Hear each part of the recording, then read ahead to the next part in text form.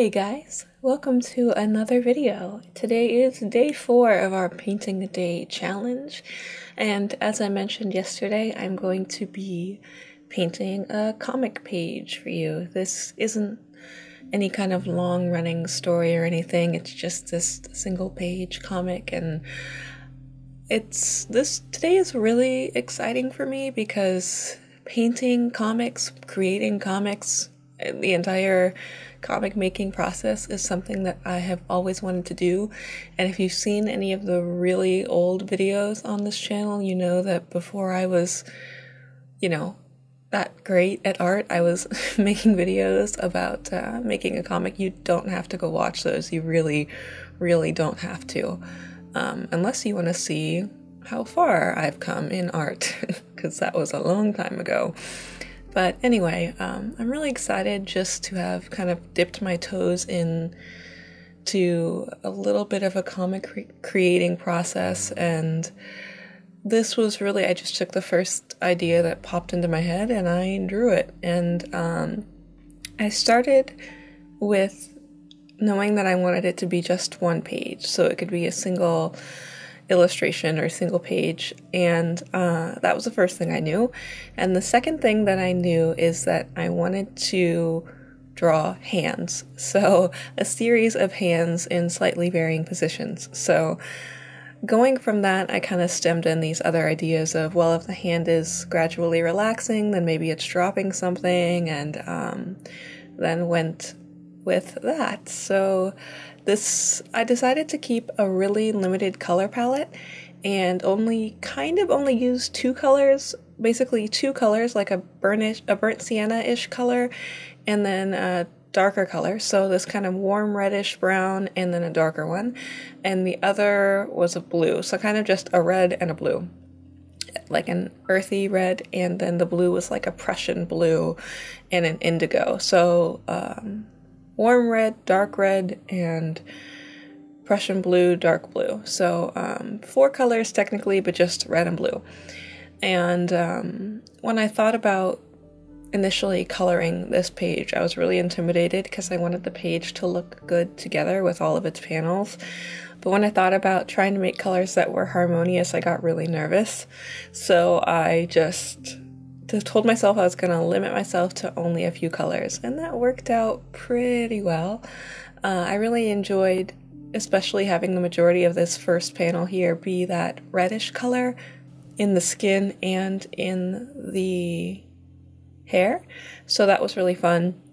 And then I just incorporated the blue for the eyes. And the page overall I really enjoyed. I liked in the very beginning kind of blending the two reddish tones together to make the hair a bit more colorful and a bit more dynamic. And one thing that you may have already noticed is that already the colors are a lot less saturated in the hair because the paint has dried. So, and that's like a standard thing for like cotton watercolor paper, or watercolor paper with a higher cotton content, I should say. So when the colors dry, and oftentimes on cold pressed paper like this, the colors shift a bit. It's surprisingly called color shift, who knew? But yeah, the colors become less saturated, and I know I could put on more layers, but in a paper like this, it's really difficult to maintain that vibrancy.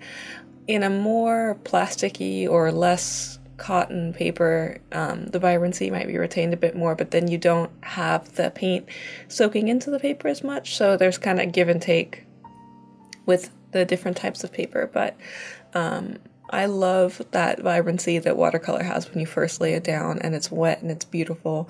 But then of course the drying helps with the colors blending together too. So, it's all a process, and it is what it is, and it's fun and I like it.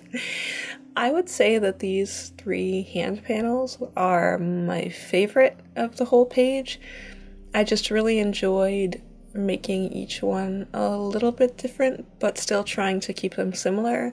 Because when I thought about doing comic work before, the idea of gradual changes, where, for example, if you have a character's face and in the next panel they're just making a slightly different expression, the concept to me of having to redraw something only a tiny bit different And not doing that digitally was really intimidating to me, and it just felt so tedious. And of course, people have been doing it that way for a long, long time. But I always felt like if I wanted to do comics, I had to learn how to draw digitally first. So I never really got too far in the comic making because I never felt competent enough in my digital work to start creating what I would consider to be finished products. And I mean, even this page in my more comfortable traditional mediums is a bit rough at the end, but that's all right. It's just for a personal project. But yeah, it was reassuring for me to see that I could create something that I still enjoy using traditional mediums and just enjoy the process and know that it's going to take time, because painting and drawing and planning and composing a page takes time. It just does. So it was really nice to see that there were so many little bits to enjoy, like laying down the darker values and seeing the bits of each panel come together and how they all flow together. And it was fun. The process overall was really enjoyable, and I definitely am planning to do more comic type projects in the future. And I really like to write too. I've actually been a, amateur writer for longer than I've been an artist, or longer than I've been drawing, I should say. And that's a fun thing to kind of cross over and include in different ways.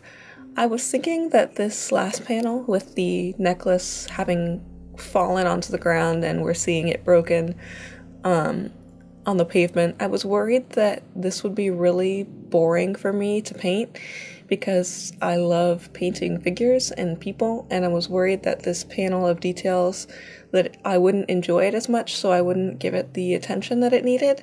But I probably spent the most time on this panel just trying to get textures and shading. I think this is the only one with like more legitimate shading, kind of. And I'm happy that I actually did still enjoy working on this panel, and that it wasn't just a nightmare of pain and suffering for me, which, I mean, the whole page is kind of a nightmare of pain and suffering thematically, I guess. So here's a question. So you look at the page overall, and I'd like to know your opinions. And we've got a girl who's very distraught in the first frame. And then she slowly releases this necklace, she's crying, and then here it is on the ground broken. So, in your opinion, is she crying because it's broken, or did it break because she dropped it? And this was something I was thinking about, not even thinking about it until I was editing the video. But I was like, is she upset because it's broken when she realized that it's broken, so she dropped it? Or is the memory of whatever the necklace represents what upsets her, so she breaks it and drops it? I wonder.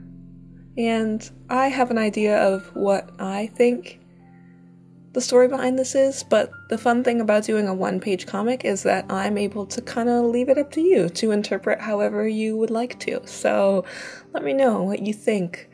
I would say my least favorite part of all of this is that swirly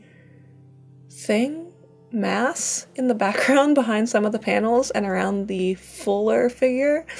I feel like it just looks like mud or dirty water, very slightly dirty water, because I tried to mix the colors together and, got a little bit lazy. Anyway, I thought that if I did some black lines around the outside, that it would kind of give me a better idea of how to, add the final bit of contrast to the piece, and how to, add the final touches and things like that. And ultimately what it did was made me realize that I should have done it first, because then I just painted outside the lines. So I very, very haphazardly went in with white gouache to clean up around the outside a little bit. I know it's still a mess, but I think it's a little bit better. And then I just took my red colored pencil to kind of reinforce some of the shading and the lines and the form. Can't forget the white gel pen for highlights. I kind of kept those to a minimum. And after I had added the white details, that was pretty much it. This was fun. It was really fun. The hands, of course, are my favorite part, and I'm excited to know what you guys think of this. So we made it through another day. Tomorrow's is going to be fun, and we did it. Okay, I am so done with this one. Thanks for watching, guys.